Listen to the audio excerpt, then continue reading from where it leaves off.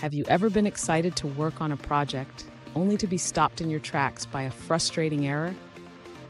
If you've encountered a permission-denied error while using Python's Pydub library, you're definitely not alone.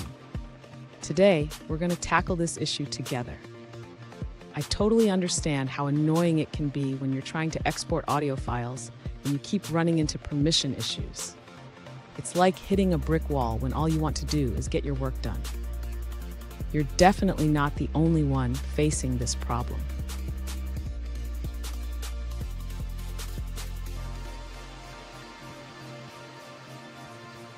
Let's dive into the specific situation at hand. One user recently ran into a problem while trying to export an audio file using Pydub. They received a permission-denied error even when running the code with admin privileges. Sound familiar? If so, let's explore this together.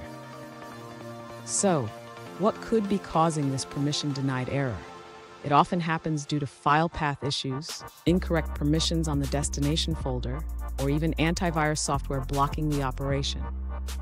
We'll break it down step by step to help you understand what's going wrong. And stick around. I have a crucial tip at the end that can help you avoid these permission issues in the future. To resolve the permission-denied error when exporting audio files with Pydub, the user should first check the export path. Ensure that the specified directory exists and that the user has right permissions for that location. Next, the user should try exporting the audio file to a different location, such as the desktop or a folder within their user directory. This can help determine if the issue is specific to the original path.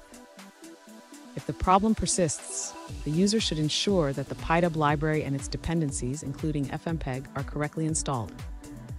They can reinstall Pydub and ffmpeg to eliminate any installation issues. Finally, if the user continues to experience issues, they should check for any antivirus or security software that might be blocking access to the file system. Temporarily disabling such software can help identify if it's the cause. Fun fact, did you know that the first computer virus was created in 1986?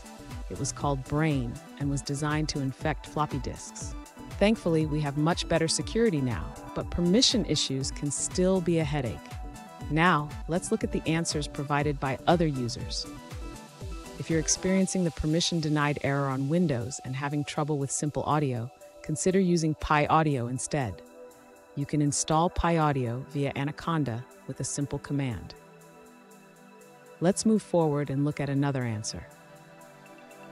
An alternative solution comes from another user who suggests installing a package called Simple Audio.